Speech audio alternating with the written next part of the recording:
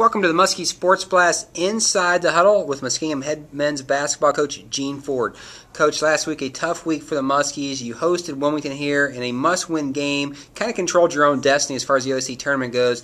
A disappointing loss here at home. What were your thoughts? Well, yeah, it was devastating for us in terms of, we put ourselves in a position to control our own destiny. We're playing at home. We're playing against Wilmington, who we thought we definitely could compete with, and you have to give them credit. I mean, they played pretty well. We did not play very well. Whether or not we were tense or whatever, how do you judge that? But we did not shoot the ball very well against Wilmington, and then consequently our defense ran through our offense, and we gave them too many uncontested shots. And even though we made runs at them and cut it, we never were able to get the lead.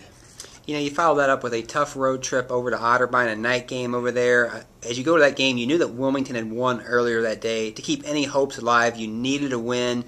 Unfortunately, you didn't get that. After that game, what'd you tell the guys? Well, now it's a matter you're playing for pride. You've got 2 games left. You're playing 2 quality teams, the second and third place team in the league, John, Carroll, and Capital, respectively. So now it becomes an issue of, you have to stand up and be counted and realize that, okay, we've worked hard all year. We can't roll over and just, cash it in. So now you're playing, as I said, for pride and the fact that you're a competitor and you want to put your best foot forward. So we're going to have to really, challenge ourselves and get after it.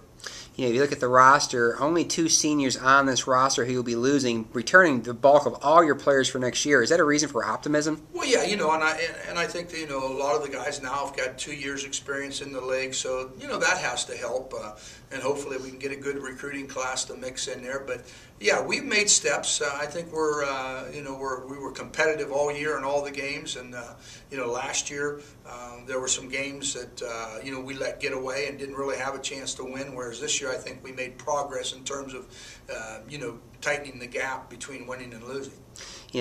Being that you're out of the situation right now, how challenging is it as a coach to still get your kids prepared and get them ready to go out and play these last 2 games? Well, I think it just comes down to a collective feeling of, hey guys, look, we have to support one another.